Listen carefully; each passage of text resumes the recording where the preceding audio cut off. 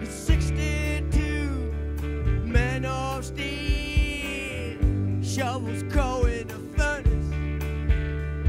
He likes it that way, but then one day his boss came and he said, "Time to retire, you did a good job, but now your life will go for the law. No longer wrong and the machine."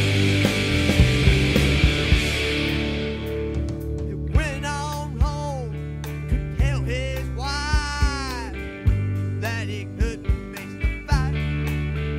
After 42 years of the same routine, he'd been forced to leave his machine.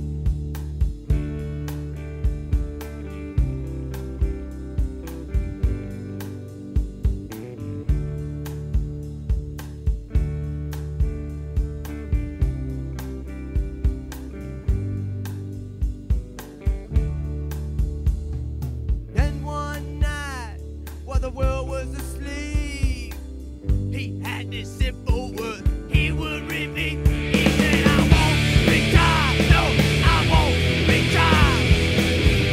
No, I won't retire." He said, "I won't retire, no, I won't retire.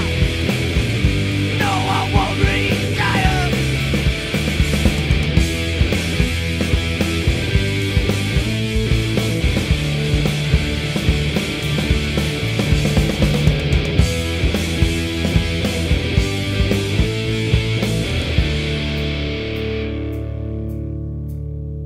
After months of boredom with nothing to do, he felt he must return to another day shift to his machine on time. And then he died. He said, "I won't retire, no, I won't retire. No, I won't retire." He said, "I won't retire, no, I won't retire. No, I won't retire."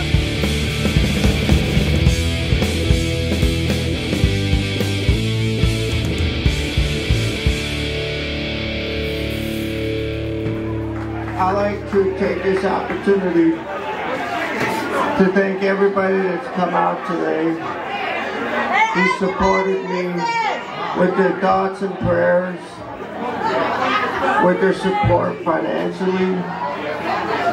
I'd like to thank my brothers here at the club for making this possible.